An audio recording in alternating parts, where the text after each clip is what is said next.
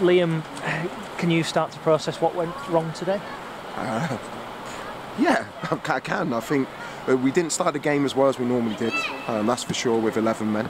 But once we got a foothold in the game and we had a couple of builds that put us back in the game a little bit, and we got control of the game, felt it was an even contest. And yeah, it's a hard one to take because when you watch it back, it's a disappointing red card to take, and that again changes the flow of the game, gives them energy and confidence they can go on and win the game. So yeah, a disappointing night. But overall, we need to keep pushing forward and making sure that we don't let these bumps in the road affect the bigger picture. Can you understand why the referee gave the red card? I understand why, but it's not a red card.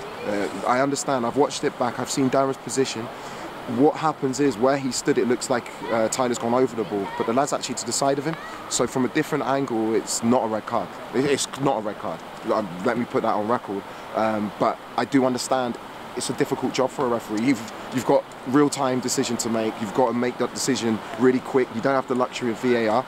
So I understand why he's given it, but it makes it really hard from our end because it completely affects the picture of the game and makes our job, when we've played 4 games now in 10 days, even harder away from home. Was that the reason maybe for bringing Tufan and Delap off? Was that to preserve them? Yeah, they've gone through so much running and so much energy, and I think when you see Aliyah and Matty Jacob come on with their fresh energy and mentality, they give us something extra. And you've got to be pragmatic at times. You know, you've got to be pragmatic. Ozan and Liam have run themselves into the ground.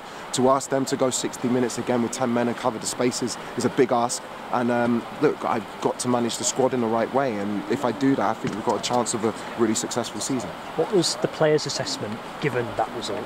What do you feel is the biggest feedback from them? The feedback from them is their frustration at the red card decision, which is they're emotional. But we will analyse it because there are things we can improve on, especially in our possession. There's a ball just come in, so I've just kicked it away. Especially in terms of our possession, which we're normally much better in.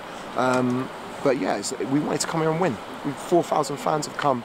You know, I was devastated not to give them the result and the performance that they deserve.